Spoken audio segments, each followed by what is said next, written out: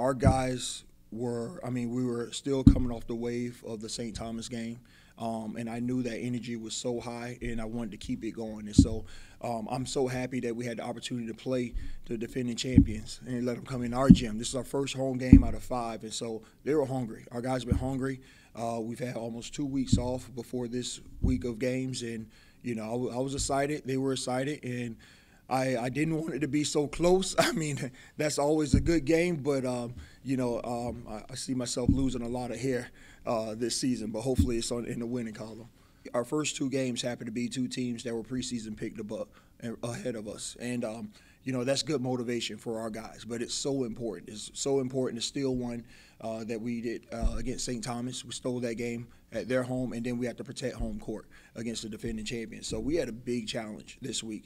Also, St. Thomas is leading the nation in scoring right now, and Flomo, I believe they're 12th in the nation in scoring. So we had to lock down, and we were able to accomplish that goal. I have a method that we do preseason all the way to the regular season when it comes to free throws. And for the first 3 games, we were like in the 60s, and I'm getting frustrated with the guys. And I know they're putting in the work. I see them putting in the work in the free throw and outside of practice, before and after. But I recognize we weren't shooting at home either. So in the last 2 games, we really knocked them down. And to be at home and to finish at 89%, our goal is to be at 75% or greater. When I was in the locker room postseason putting up our goals, and they were like, Coach, I didn't see us miss a lot of free throws. And it's like, hey, we were 25 out of 28. They went crazy, so they're happy about that.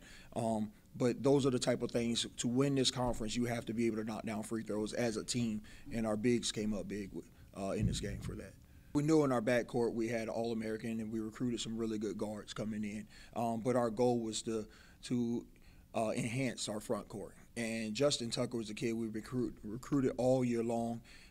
We have 4 captains, and 3 of those guys are returners. He's a guy who just made an impact, and all the guys came to me and was like, Coach, I think we need a 4th captain, and it has to be JT. So when you see things like that, I mean, he easily gets the crowd into it. I think on the court, I think he's a guy that other teams do not have. And he's a lefty, inside post player, athletic, and he knows how to crash the boards, get rebounds. He puts them back in. He doesn't cry about it. And now our guys, because the last 2 years we haven't had that inside presence, now they know how to feed him the ball, and that's what you saw today.